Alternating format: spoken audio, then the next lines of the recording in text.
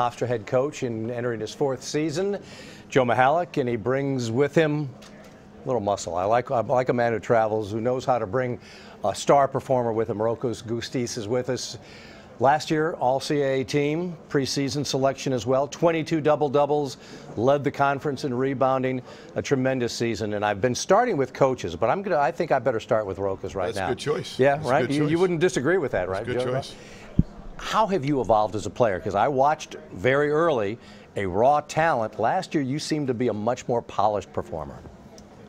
It just took me some time to adjust to all the Coach Mihalich system and get to know Wani better and Amin and everybody else around me. So the players helped me a lot to just get better and feel myself on the court, and that's what happened. It was a breakout season for me last year. Mentioning Wanye Green, Amin Tanksley, 2 stars who graduated after 24 wins for Hofstra last year. Did you remind those guys when they missed, you were the guy who had to clean everything up for them?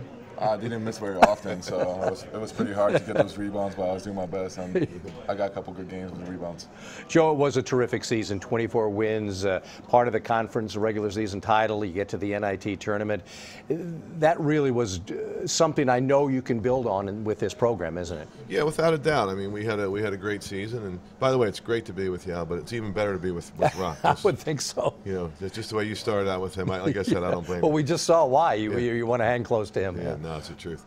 But it was, and it's why you play. And we always believed that we could be a good team in this league. The problem is there's 10 teams that could be a good team in this league. But, you know, last year proved that we could do it, and, you know, we still have something to prove. We're still pretty hungry, and you know, hopefully we can build off of last year and turn that into some more wins this year.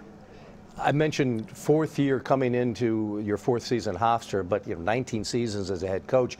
You've seen this game evolve, and we talk so much now about who's got this guard, who's got this wing player.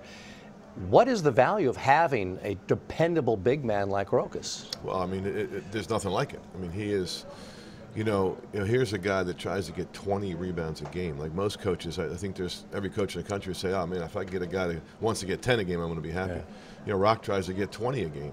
And did it like 6 times last year. So, you know, he's got an incredible knack for knowing where the ball is. Strongest man alive, great hands. And, you know, you talked about his breakout season last year. You know, as a freshman, a lot of people don't know this, but Rock kind of played hurt all year. He had a leg injury that knocked him out for about 8 weeks.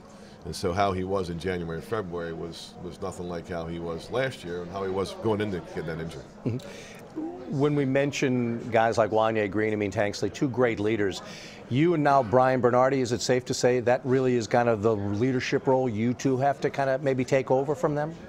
I wouldn't say it's just me and him. We have great players like Deron, who was sitting out last year. We have Jamal, who's been around 4 years around this Coach Mihalich. So they all guys know what we're going to do next year and what to expect from us. So I feel like it's going to be more like 5 guys than just me and Brian.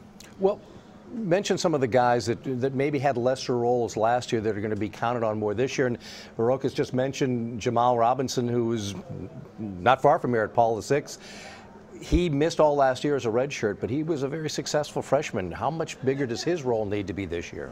Well, you know, he was an interesting case last year because, you know, he was just going to get squeezed last year with minutes because of Amin Tanksley and Denton Kuhn, who had a great year.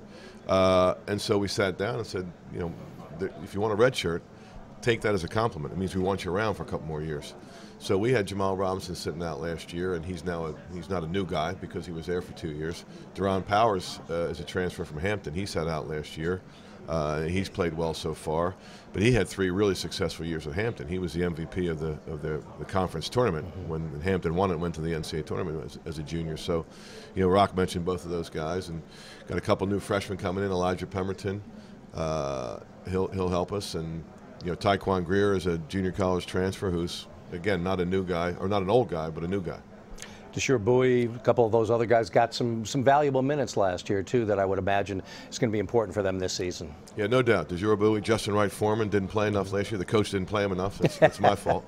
But he's somebody that can really score the basketball. And we have another transfer sitting out, Hunter Sabady, who's going to, you know, he had a lot to do with Rokas having such a great year last year because he was a transfer from Tufts. But he's probably, I don't know what we list him at, 6'8", 260, 265. And these 2 guys, you know, one of these days the 2 of them are just going to explode, I think. They bang each other so much. But he helped Rockby have a great year last year, and he's going to help us this year. So these practices are fun? These practices are fun. Like, because sometimes can mistake him and me, you know, like he just look the same, and it's that type of body is just going to be hard for everybody else. The hardest part's reffing when him and Hunter get the ball. That's the hardest part of the practices.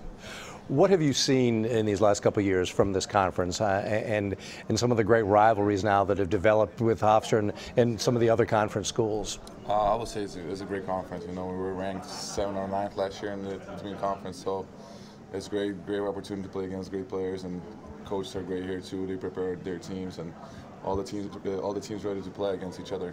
You know, it's just a really good conference. How much did the NIT experience, how much did you enjoy it? How much do you think it helped you guys as a team?